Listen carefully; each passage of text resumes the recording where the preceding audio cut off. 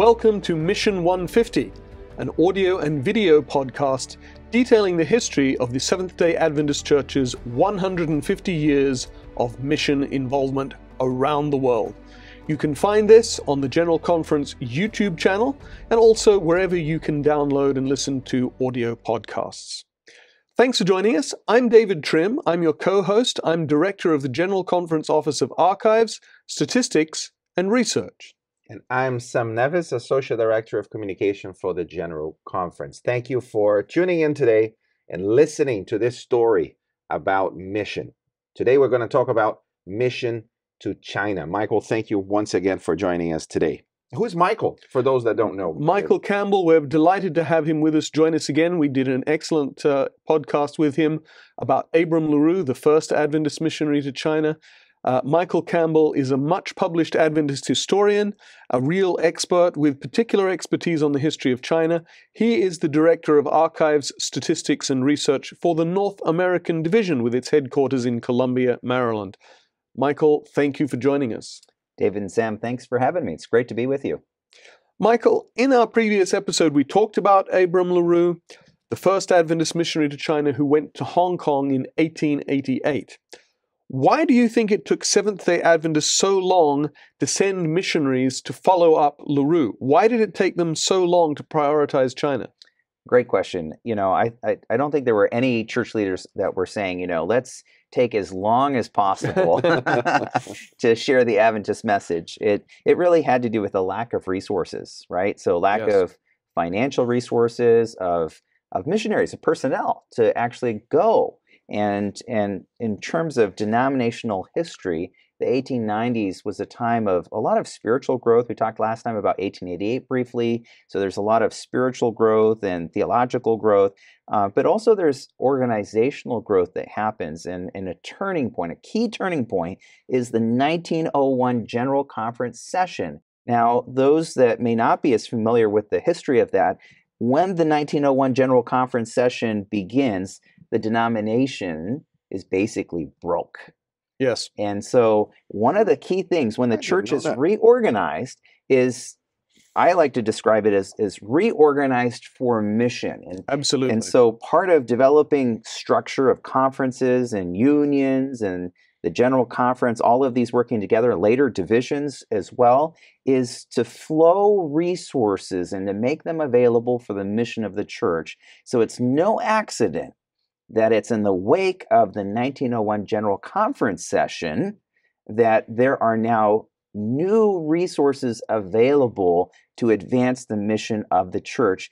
And church leaders don't waste any time at all in trying to start strategically allocating where they see some of the needs the most. And of course, that sets the stage for our story today. Yes, I think the key point is that the 1890s is a period of financial difficulty in the church and also of some dissension and disagreement at the topmost level of the church. People were getting on with mission, but there were disagreements about how the church should be structured, but also financial restraints that got worse and worse as the 1890s wore on. Of course, as we established in our last episode, LaRue arrives in 1888, so in a sense, he arrives at a bad time. Yeah, and as a fellow historian, David, that some of that wider cultural context that's going on, that the 1890s was a time of boom and bust, and so there's a number of depressions and economic panics that happen too. So that makes it rather tumultuous and unstable as well. When we restructure in 1901, this would be the second big restructuring, because the first we didn't have a structure, then we had one. And now this structure that we had was not conducive to global missions. Correct. It was designed for a church in the Northeast and Midwest of the United States. But God took us far beyond those territories, and now we needed to come together and find a better way. How do we go from being financially in trouble, and after the organization, suddenly money appears, or is it better distributed, or, because we're like, we're in trouble here. And then we restructure for decentralization, because that's what happens. Okay, right. We're going to be more decentralized.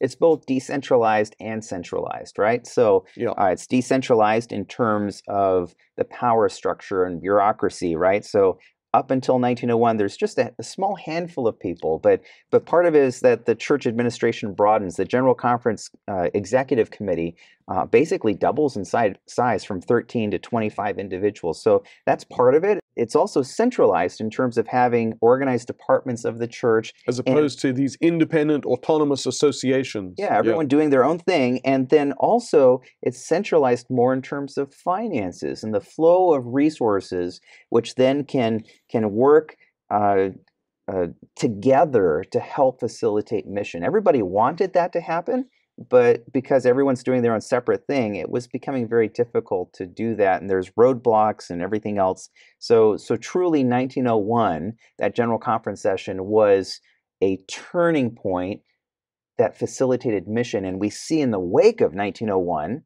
I mean, let's think about it.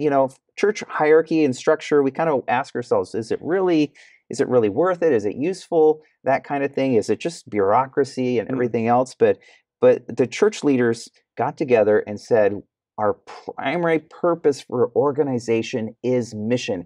And when the organization gets in the way of mission, then we need to do something about it. And that's what happened in 1901. And Sam, I think part of the answer to your question is that members have greater confidence. There'd been talk of reorganizing to achieve this goal of being more fitted for worldwide mission, for a global church, for at least 5 years, maybe even for 10 years.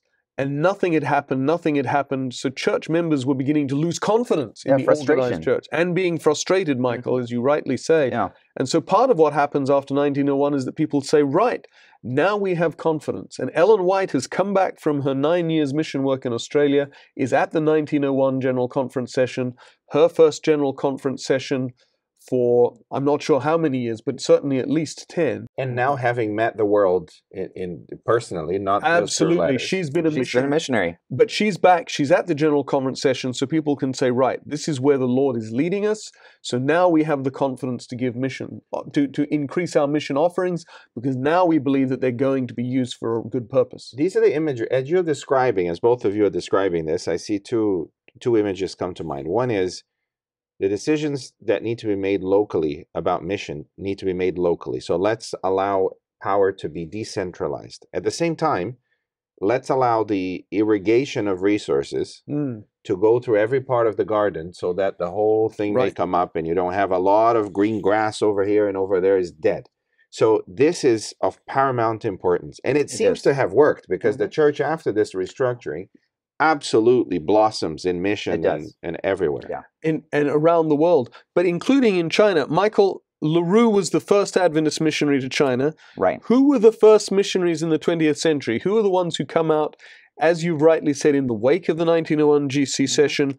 And when did they arrive? And given that LaRue had been a layman, and indeed one of the things he asked for is to send a pastor who can baptize the people he's worked with, who was the first pastor? Well, the first pastor and his family, you might say, is Jacob Nelson Anderson, his wife, Emma, and his sister-in-law. So that's Emma's sister, Ida, and her Emma's maiden name was Thompson. So Ida Thompson.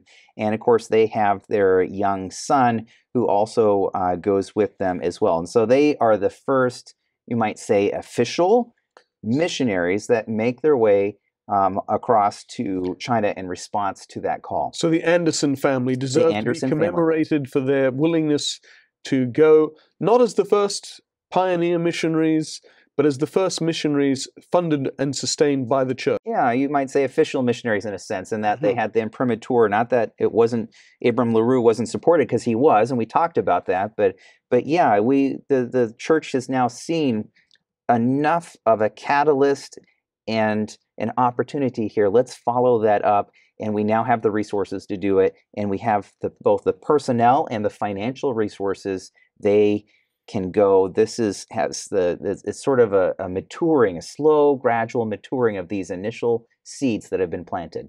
And when do they arrive? They arrive, that's a good question. February 2, I have to look at my notes here. February 2, 1902, they, after 29 days traveling across the Pacific Ocean, by the way, the early the earliest Adventist missionaries, that talking about them and others that will come soon after them, they talk about the voyage across the Pacific was so arduous that when they left as missionaries, they weren't going saying, I'm going to go for a year, maybe 2 years, or maybe 5 years. It was a lifetime commitment. They were going expecting never to come. Right. And they sort of half jokingly said that the voyage was so arduous that no one ever wanted to go back either. But this is true of all the missionaries who get sent out in the early 20th century. Many of them are not expecting to come back, and that's partly because of the presence of tropical diseases, which at that time medicine doesn't understand. There are no known cures. And for many of them, they do give their lives out there. Not the Andersons, as it happens. They live and do return. They're fortunate. They do return to the States. But this attitude, we're going and it's a one-way trip, was very common. And people were right to think of it that way, because for many it was. Were there people lining up for mission, or that's the amazing thing, Sam? Because this is it's a death sentence almost. There's disease, certainly the potential. Many missionaries die. You have a whole book about missionaries that died prematurely. Yes. So and they heard those stories, right? Absolutely. The reason we can reconstruct them, the reason I was able to write a book about missionary sacrifice, is because very often the illnesses are reported in the church press. They write back to church leaders and say, brother so-and-so or sister so-and-so is suffering badly, and then they write an obituary. And this is in an era when most people subscribe to the church's paper and read it, and so everybody's going to be reading about these horrible sufferings, and they don't hold back. Very often, they'll say after a week of the most intense agony, Brother Smith or Brother Jones or Sister Smith, finally passed away. But there's no shortage of people ready to go as their replacement. So it's not that people are ignorant of the fact that going as a missionary can be a death sentence. They know, but they're still willing to go. I thought about this. I don't know, maybe you agree or disagree, but it seems that young people in particular are more excited by that which is difficult than that which is easy. At that time, it was difficult. Yeah. It's a great sacrifice. It's hard. It's mission impossible. Because you may spend your whole life and indeed die there and not see many churches, indeed many converts, many people who believe this Advent message. Yeah. And yet you had people doing it. In the last annual council, we heard here at General Conference that we are not sending as many missionaries as we used to in the past. Correct. Have we made it too easy? And am I to blame for this? Because I'm involved in digital evangelism, and the message that we give is, listen, look, you don't need to go to other lands. You just use your phone, and you can be a missionary. Have we made it too easy? Have we taken away from the sacrifice and therefore turned it into a somehow less desirable thing? I don't know. It's a rhetorical question, I suppose. But I think encouragingly the answer is no, because we have many more young people volunteering to serve as actual missionaries, not digital missionaries, then we have positions for them. Correct. Then we have positions for them to fill. So at the moment, our young people are being inspired and they're wanting to commit. And the organized church, we need to do better at making the most of their enthusiasm. At the moment, the bottleneck is actually coming with the organized church. Praise the Lord for that. Well, not that there's the bottleneck. I'm hoping there will always be a bottleneck. Do you know what I mean? Yeah. But we need to move faster in creating more positions, and hopefully that will inspire even more people. Right. The opposite is the tragedy, right? We have 200 positions open this week, but only 3 people applied. Right, and that's not the case. No. Yeah. Please. And I think you're right that young people want a challenge too, right? And so as God leads, and this is where we see that. This is a young couple with the sister, that they go as an intrepid missionary band. How old was Anderson when he went? Let's see. He was born in 1867, so 35 roughly, right. Yep. When he arrives young there. Family. Yeah, Mm-hmm. So young family. They have their oldest child. And it's interesting, you read some of the early accounts of them preparing. We realize that this is a one-way trip, at least that's their expectation. So we need whatever supplies that we can get. And so some early Adventists that are there, they're from, the Andersons were Danish immigrants, but they had lived mostly in Wisconsin. So they actually visit family. They go to Chicago. They go up to Battle Creek.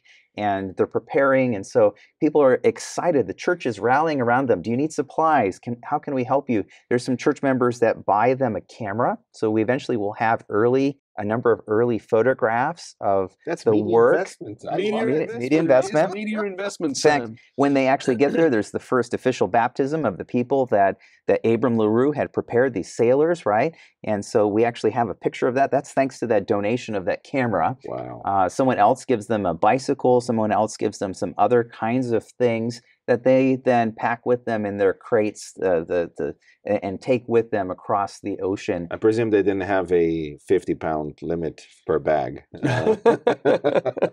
on the ships. Yeah, right. But they brought it with them. That's the important point. Yes. So they get there, and this becomes a key turning point. They take some time preparing, but they make a way and respond to the call. Now, one thing I think it's very interesting, we've talked about 1901, but I also think it's really important that we mention the fact that this is happening in the wake of the Boxer Rebellion. Right. And indeed, in some ways, perhaps the delay is a little bit providential. What is the Boxer The Boxer Rebellion was an uprising against the Western powers who were beginning to dominate China, and it was an uprising not least against Western missionaries and their converts.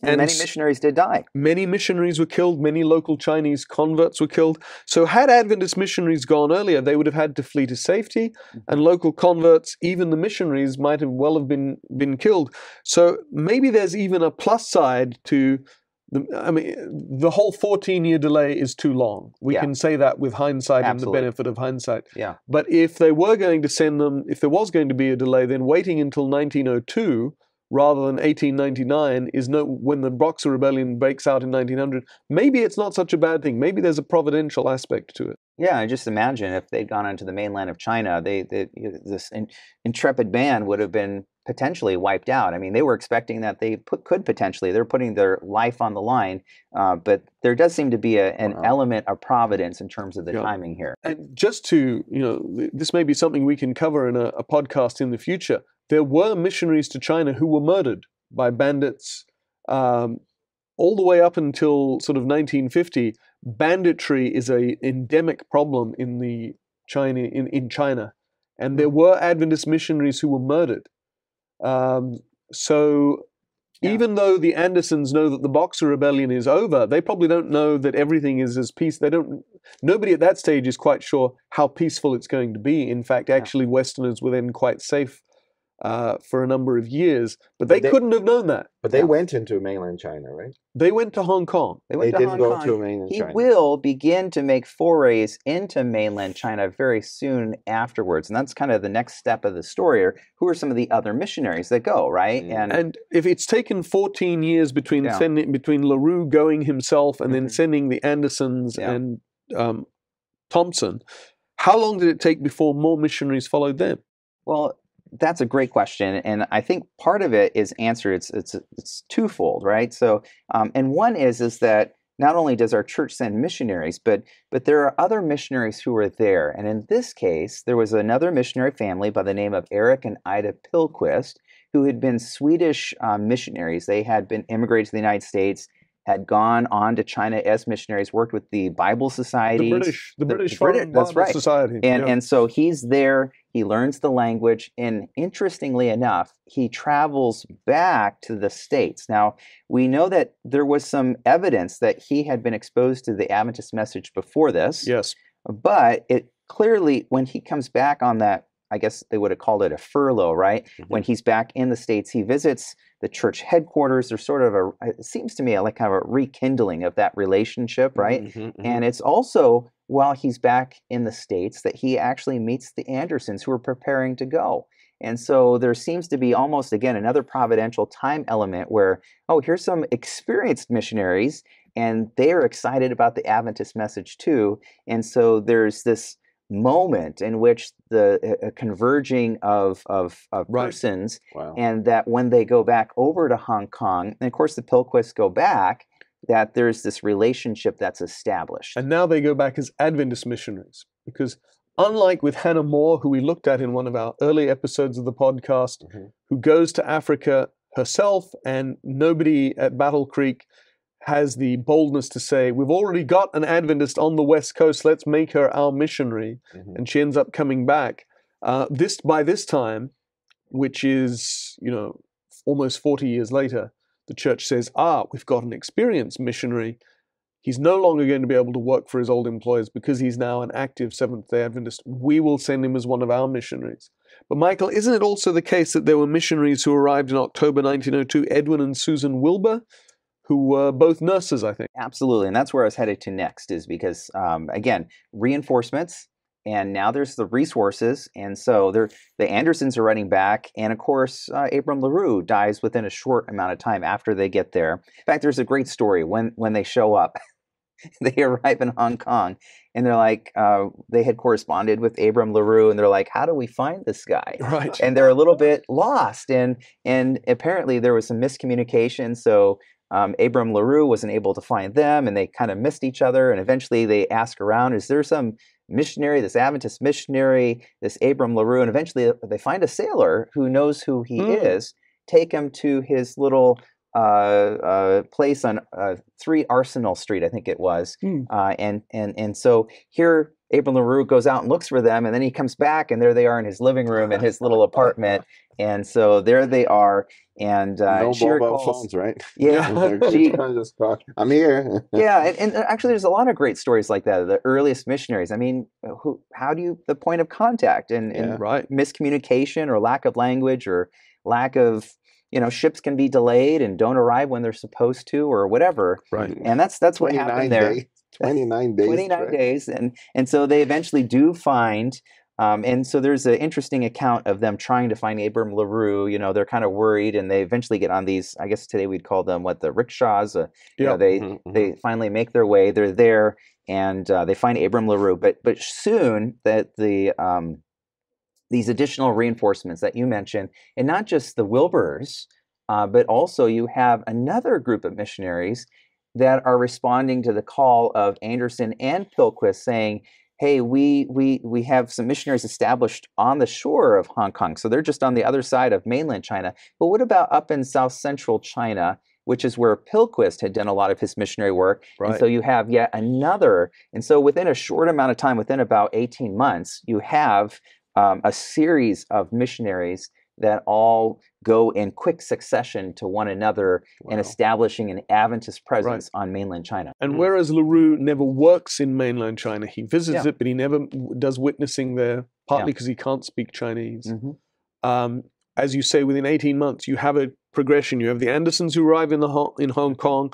You have the Wilburs arrive, who fairly soon move to Guangzhou, the big city on the mainland. Right. And then you've got Pilquist, who goes back to the inland area where he'd worked before. So Adventism, having for 14 years been restricted to the coast and the island off the shore of China, in 18 months has made a big commitment to reaching all of China. Obviously, they haven't gone to all of China yet, but the trajectory is there. Yeah, and I think there's a significant shift that happens here, and it's Abram LaRue had tried to translate this literature into Chinese and everything else, but he didn't learn the language, and so it's almost like he gets a foothold there.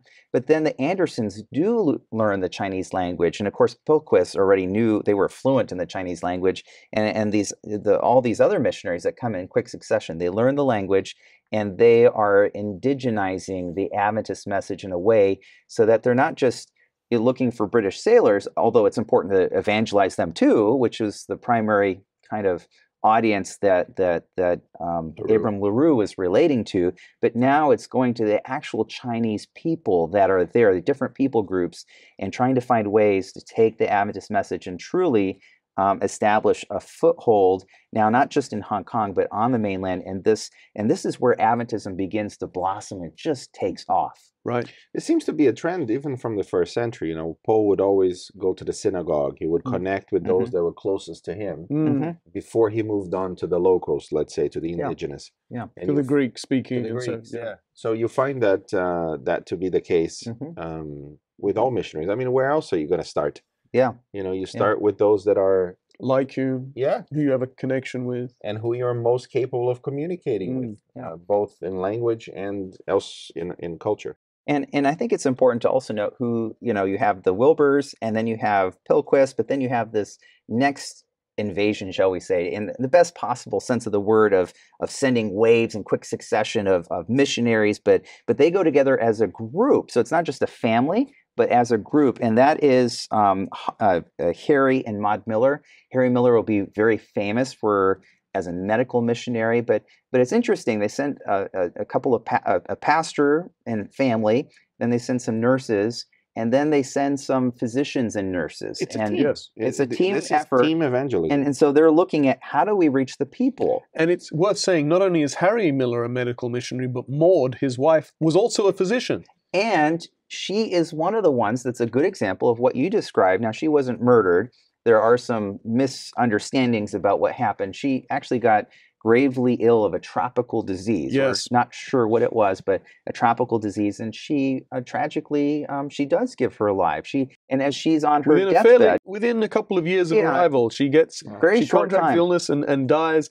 And she's pregnant, actually. They lose their baby. Yes. And so it's just terrible tragedy. And yet, as she's on her deathbed, she has these words of, I give my life to the Chinese people and the work of China, and encouraging her fellow missionaries to continue pressing on, to continue challenging her husband, look for Jesus and the resurrection, do everything you can to share the Adventist message. Just beautiful words of hope. And he buries her. She doesn't want any fanfare, just with the other Chinese people who she loves in her Chinese clothes.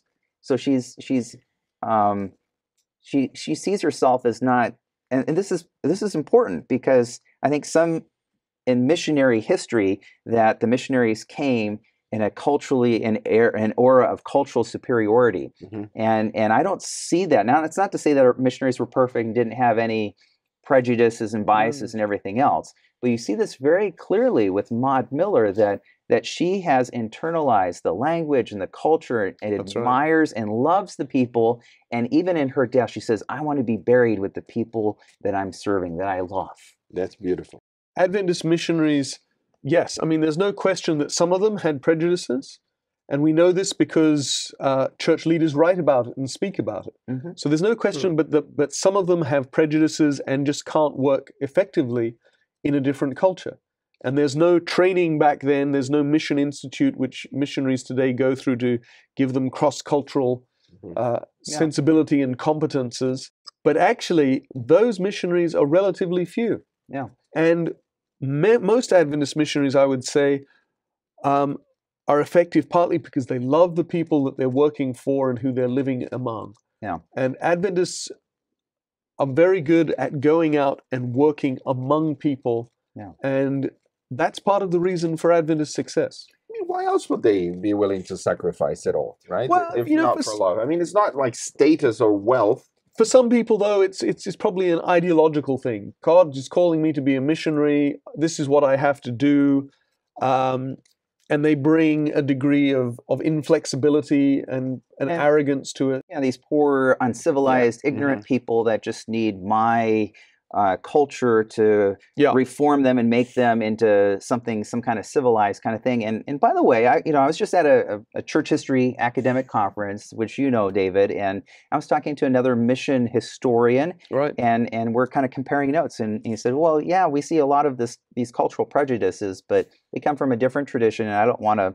I'm not going to say, because I don't want to reflect negatively on another tradition. Mm-hmm. But he said, when I look at your Adventist missionaries, I see far less of this cultural superiority than in my particular religious tradition. And so that's a great testimony. It is. And I thought that encouraged me, because as a historian, you see sometimes the shortcomings, and you realize when you actually compare, actually it's not always as bad as someone might think. In fact, quite the opposite. And that's where I think this is a beautiful thing. And by the way, we're talking about Anderson here, right? And his family.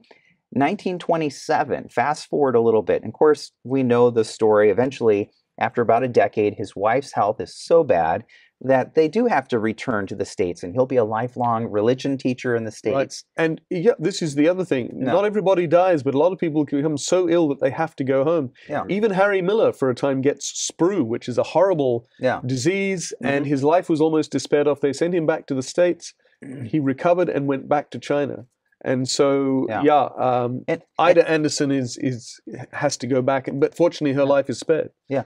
So fast forward just a little bit to 1927. There's what's called the Nanjing Incident, right? So that it's one of these uprisings, and a lot of foreigners, not a lot, but some foreigners are killed, and there's sort of this anti-Western sentiment and so on. And our Adventist missionaries get caught up in the fray of all of that. Yes. It's a miraculous story. It's worth an episode, by the way, just by itself. But this story of their providential deliverance. But in writing about this, of course, Anderson's very connected to the work in China and writing to the missionaries. He's friends and raising funds for the work in China because he can't be there himself anymore because of his wife's health, and eventually she dies.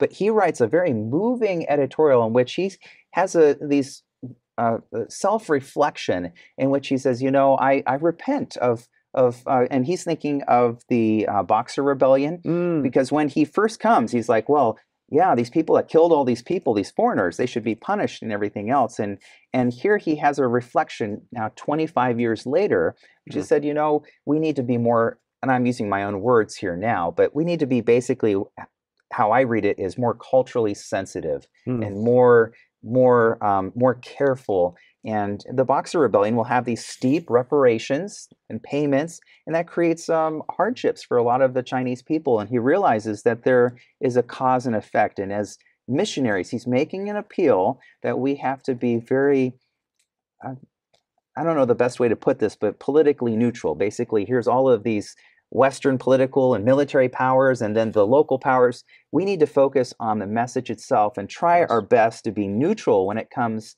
to these other kinds of things, because we don't want it to hamper the beautiful Adventist message that we have. It is so good to know that doing this today is so easy, to be absolutely away from all politics anywhere that we find ourselves. Right?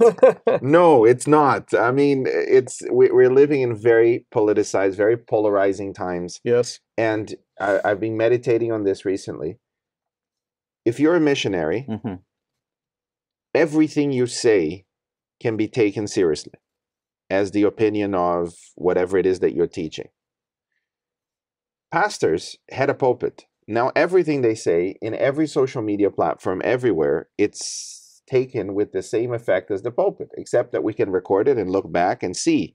And take it out of context. In these polarizing times, it's becoming increasingly difficult to be what you're describing, that he came to the conclusion we need to not be on one side or the other or politicize and just preach. But he is a foreigner. By just that fact, how can he communicate without taking sides in a polarizing situation? I don't know. Does he come to any conclusion or wisdom for us? Obviously, it's not easy to do that, right? This is obviously always the perpetual missiological challenge. And it brings up the question of incarnation, right? I mean, this is what Jesus did for us. He became human to share the gospel message. And missionary work at its best isn't coming along and saying, oh, I'm better than you. No, in fact, it's the opposite. It's following the example of Jesus to be incarnate, to be incarnational, to take to allow their previous culture, and this is not always possible, but to as much as possible, to surrender that in a way, to incarnate oneself and love the people and the culture and the customs. And the most successful Adventist missionaries, and again, we have examples where it didn't work well, but the ones that were successful, and I think we're looking at some good examples of that, they're the ones that come in and say, we love and admire the people of China, and here are problems, and they fall in love with the people here, right? One of the stories here, we're talking, for example, we talked about the Millers and the Selmans, who are missionary physicians. Another couple, both the man and the wife are both physicians. Two couples that are physicians, but they also take with them two single women. Sometimes we don't always tell the story of the single missionary women, and their names were Charlotte Simpson and Carrie Erickson, and they signed up to go too. And they don't have necessarily a husband or anything else. They just say, we want to go and serve, and they will actually be part of a mission station, the two ladies themselves doing nursing work.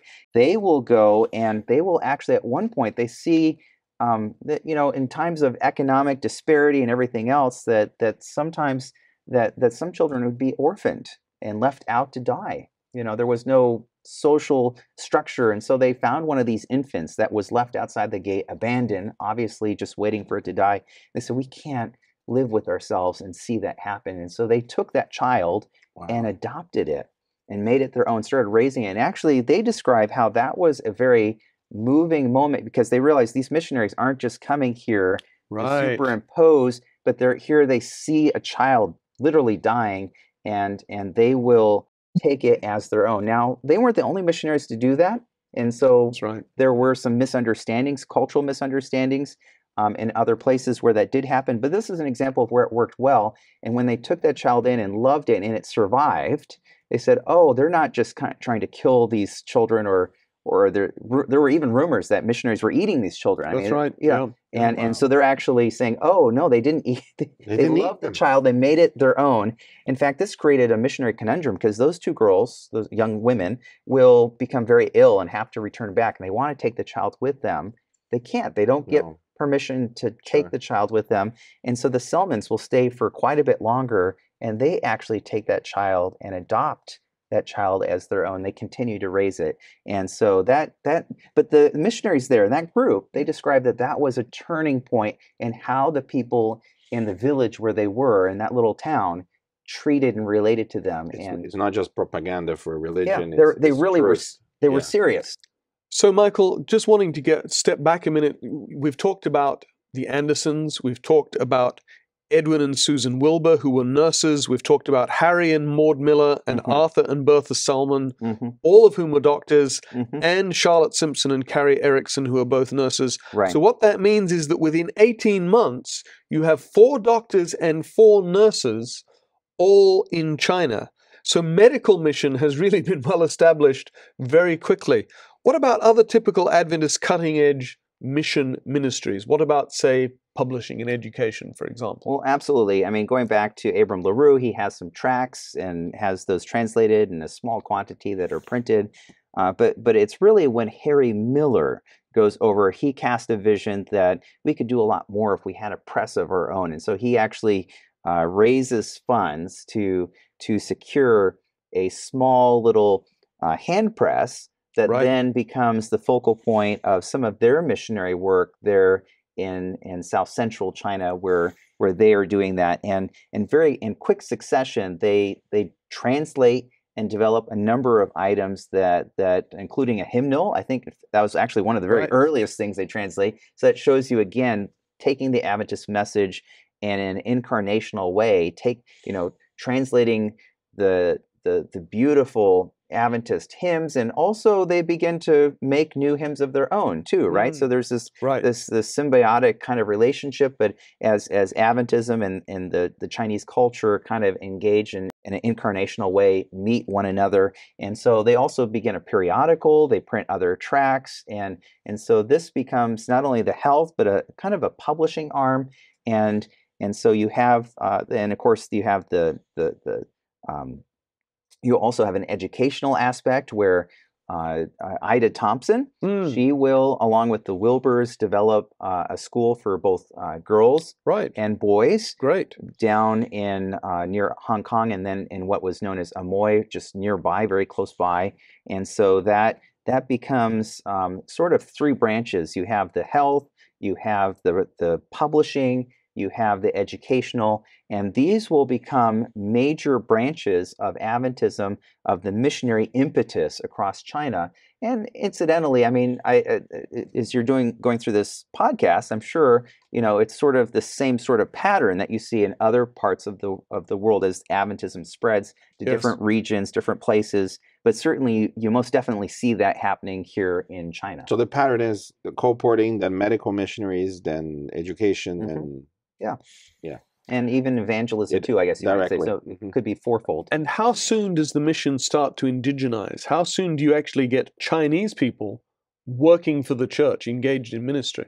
Absolutely. So almost from the very beginning. So Anderson's there, and there's actually some missionaries all the way down in what we today call Malaysia, who they go back on furlough. They will discover the Adventist message. They come back, and it's one of their previous converts from their pre-Adventist evangelism is a young man by the name of Timothy Tay.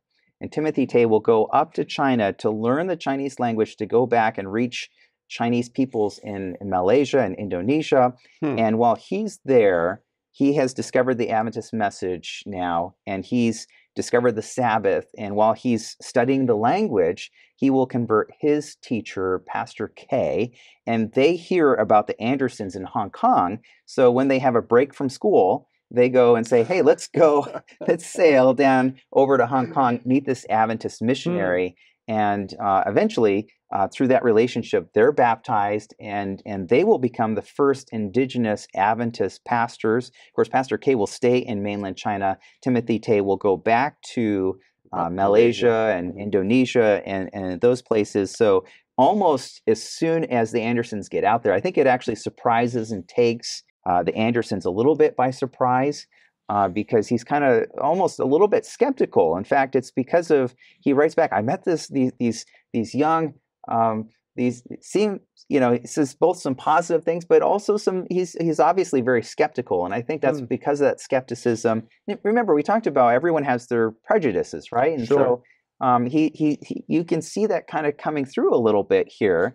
But in the end, both of them will go on to make a significant impact in their respective places, and then very quickly they will in turn do evangelism, become very successful, and influence a number of others that will accept the Adventist message, including others that will become ministers as well, further expanding the Adventist message.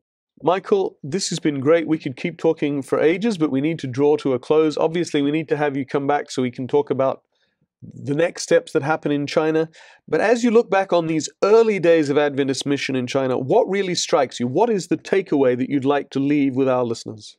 I think there's an element here of providence. As we've talked about this, the timing, both with the Boxer Rebellion or whatever you want to call that, the missionaries meeting other missionaries at just the right moments, like the Pilquist going back, right? All of these things kind of coming together, and then Timothy Tay.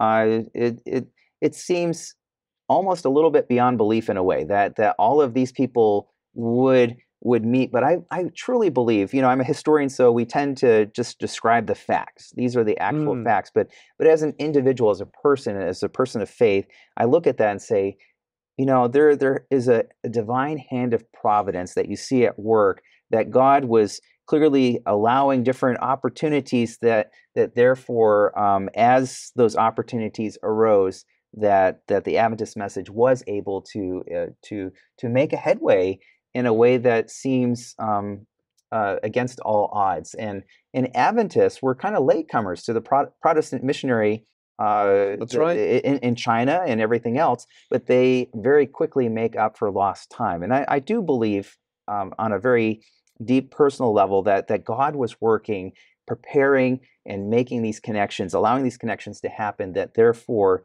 in due time was able to prosper, and many people were able to